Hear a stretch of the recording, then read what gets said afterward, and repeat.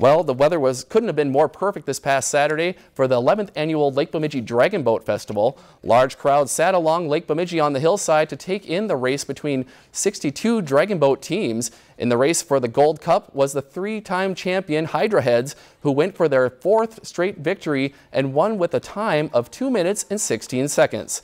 The Hydra head team captain says no matter what the outcome of the race, it's all about having fun. So it's the camaraderie. We have a really good time here, you know, win, lose, draw. It's just a lot of fun. In the silver division, the Rockin' Rowers won with a time of 2 minutes and 24 seconds. In the bronze division, the Wave Makers won with a time of 2 minutes and 19 seconds. If you've enjoyed this segment of Lakeland News, please consider making a tax-deductible contribution to Lakeland Public Television.